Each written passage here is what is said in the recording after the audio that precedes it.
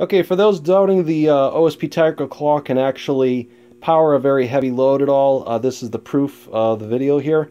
And I'm running my 12 amp canister vacuum, doing a little bit of cleanup downstairs in the game room.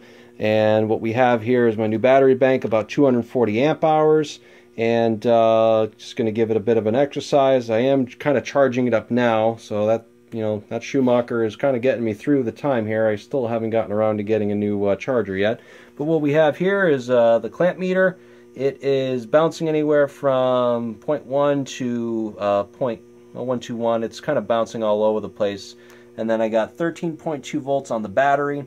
I had the capacitor set up here because I was running a lighter load. And again, this capacitor fix is meant for turning on the fans at a lighter load, but since I'm going to run a heavy load, I just disconnected it to show everyone you don't need to necessarily do the capacitor fix for heavy loads, but it is highly recommended for reliability issues.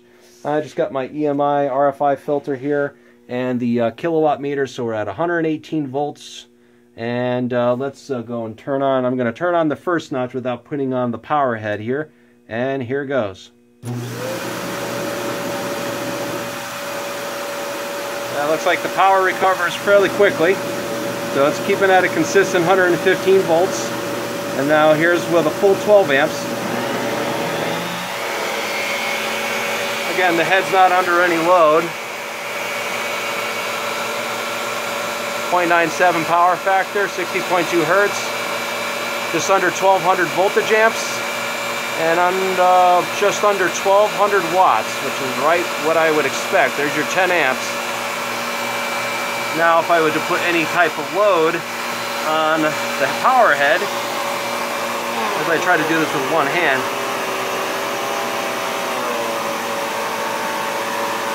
try to get it to like 12 amps, and it's definitely doing it. So it's powering it.